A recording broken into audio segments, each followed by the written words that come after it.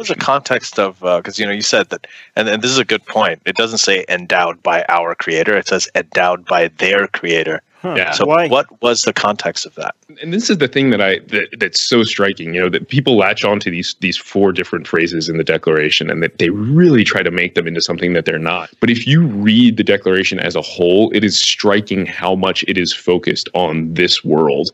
But, it's talking about the powers of the earth. It's talking about people. It's talking about when in the course of human events, there's nothing godly or on this supernatural plane about it. It really is focused on, for them, the here and now. And to somehow read in all this religious language is kind of nonsense to me, really. Fun fact, there was in the rough draft of the Declaration, there was a mention of Christianity. Oh, and so somebody took that out. So it's not like if it wasn't an original draft, it's not like they didn't put it in there. If it was in the original draft and then it wasn't, they took it out on purpose.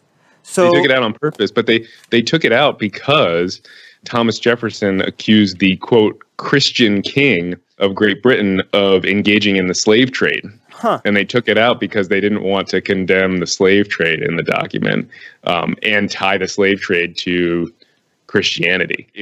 We put in the book a picture of the original rough draft of the Declaration with that line in it, so people can see it. So they removed Christianity in defense of the slave trade? Yep. Secular Jihadists is an increasingly influential podcast with much of its growing audience in Muslim-majority countries, advocating for atheists, secularists, and Enlightenment thinkers. We want to reach out to more people. If we reach 500 patrons, we will be able to translate our shows into Arabic, Urdu, Persian, Bengali, Malay, Turkish, and other languages in these countries.